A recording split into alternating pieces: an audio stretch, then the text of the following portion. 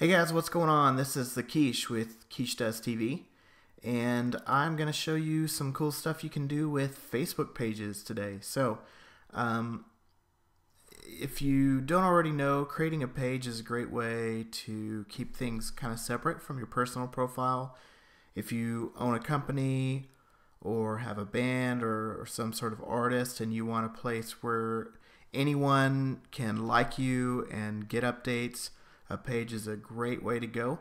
And even there are new features in Facebook that lets you use Facebook as if you were that page. So you can actually leave comments and invite people as if you were that entity. We're going to create a page. Let me go back just in case you didn't see the URL. It's facebook.com/pages/manage. Create a page. We'll say I'm an artist and musician, band. What do I want to use? Okay, I just pulled up a band name maker. Let's use the first one, Blue Confusion. All right. We're off to an awesome start. We got an awesome band name. So yeah. All right. So I just created a page. These are really easy to do. Just some steps to upload an image, get your page kind of looking good the way you want it. Here, I'll just do this, and it really, I mean, it looks a lot like a regular profile. Here's where you can suggest to friends and all that stuff. What we want to do is, if someone comes to the page, we want to actually show a custom page with design and everything like that. Before, you used to have to use an app called FBML. You actually can't do that anymore. You have to use an iframe. So it's not as straightforward to set up, but we're going to do that. It'll be a link here. Also, if you edit your page, the default landing tab, you'll be able to pick the new page that we create. So anyone that doesn't already like the page and comes to check it out, they'll see that one first before seeing the wall, which is cool because, you know, if you're a band, you can put your some MP3s for them to listen to, you know, some images, some photos. If you're a photographer, there's a lot of things you can do that might actually get more people to like you or to know what you're about. So we've got the page. I'm not going to mess with any more of this stuff right now. Once you've got that, you go to a separate place. You need to install the developers app. So you go to facebook.com/developers. If you don't already have the app installed, then you'll need to install it. Basically, all it says is, is it okay for the app to gain access to your profile? It doesn't really do anything. So yeah, you install that and then set up a new app. Let's see. Okay. Blue Confusion tab. We'll just call it that. And it does have these stupid captchas, which Facebook seem to be pretty hard to get past. Okay. I did that. You've got the application name, a description if you want, an icon, which is going to show on that menu that I showed you on your page. I'm not going to do anything there yet, so you'll see these gears later on. We want to go to website, site URL. So I've set up quichedoes.tv/Facebook, and so it's basically, all it is a file that says hello Facebook. That's all it says. So and it's index.php. So you can see it's the same thing. I'm just going to copy that URL. So the site URL is going to go there. We may not need that. Let's see. We'll call it Blue Confusion tab. This is the URL where people can go to see your app. We don't really want anyone to go here since it's going to be on our page, so it's not extremely important what it is. Canvas URL, we're just going to put it there without the file name, just the directory name. But down here, let's just call this like us. And the tab URL, you do want to put the file name in here. Not sure why it matters, but you do. So save the changes. And so we have an app created. So the Canvas page, if we go here,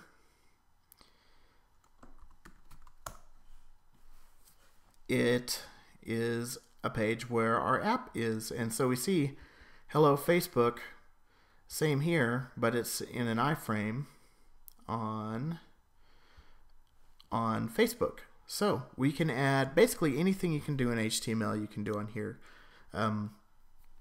Videos, photos, CSS, you know, you can do a lot of really cool design stuff.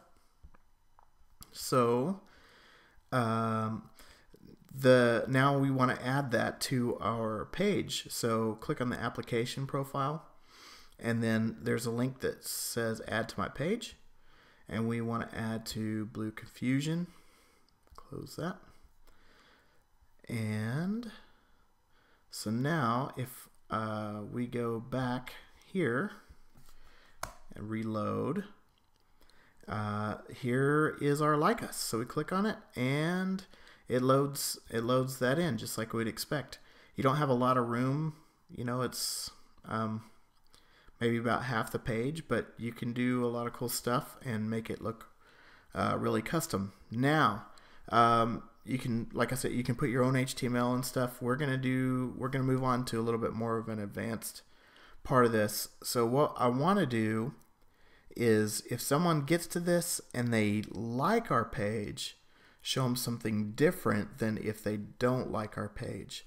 And it's pretty easy to do. If you haven't done PHP or anything like that before, this may blow your mind a little bit, but if you have any questions, feel free to leave them in the comment section and I will try and answer as best as I can. So basically, if you know anything about how submissions work, like form submissions, it sends it as a post submission. So I'm going to show you. So I've got,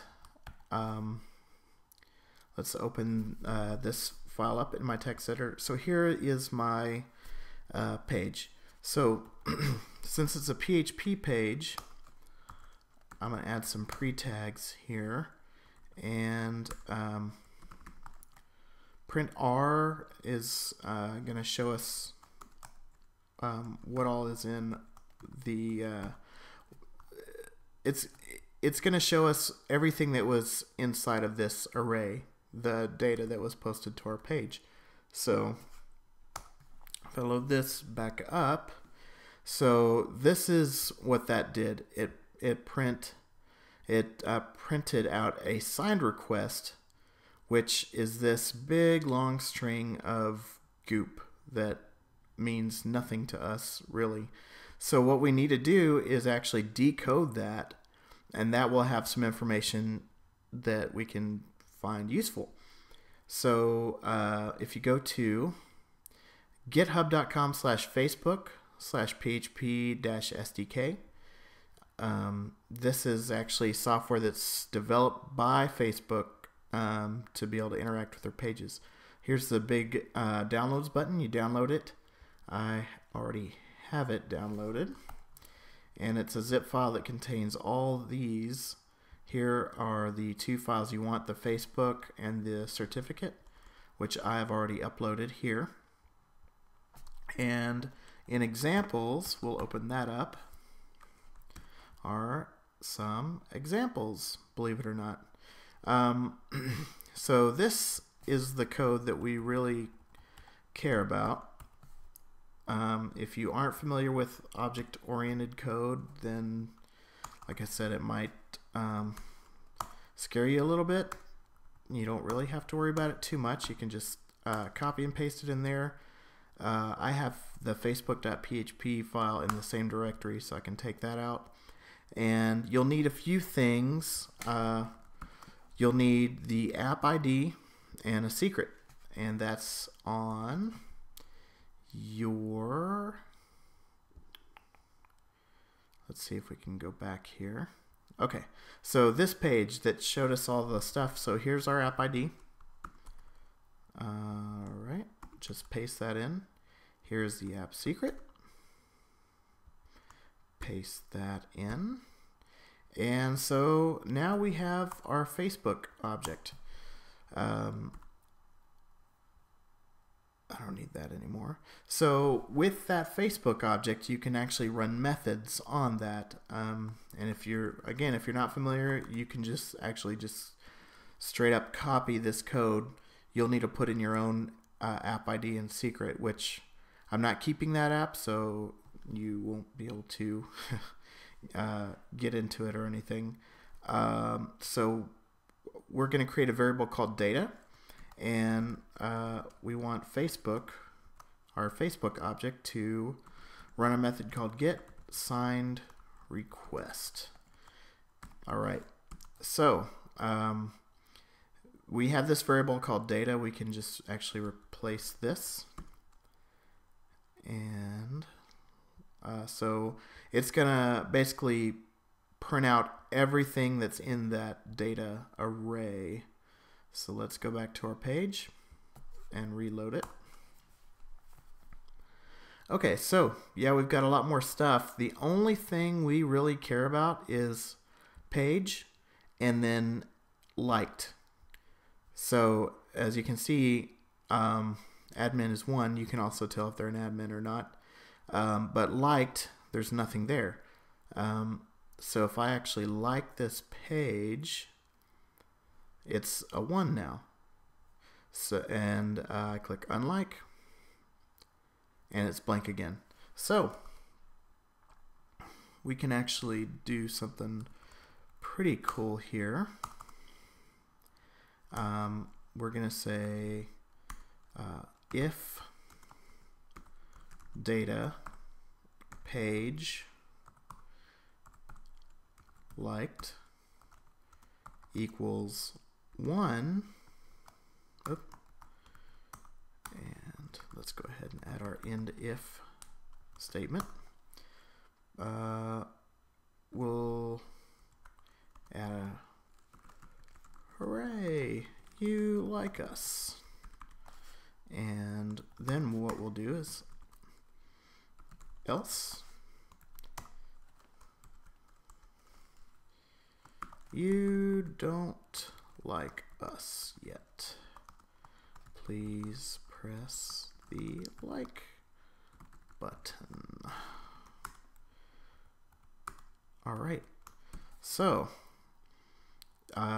if liked equals 1, like we saw it up there, then everything before this else statement it's going to put on the page. If not, then it's going to put everything here. So you can add images, or you could do a completely different design if you wanted to. But let's check this out. So I'm reloading the page. And hello Facebook, you don't like us yet. Please press the like button. So I'm going to press it. And hello Facebook, hooray, you like us. So there you go. Hopefully that's helpful to you. Like I said, if you have any questions, please leave some in the comments. And if you liked it, like the video, and I would appreciate any feedback. So till next time, later.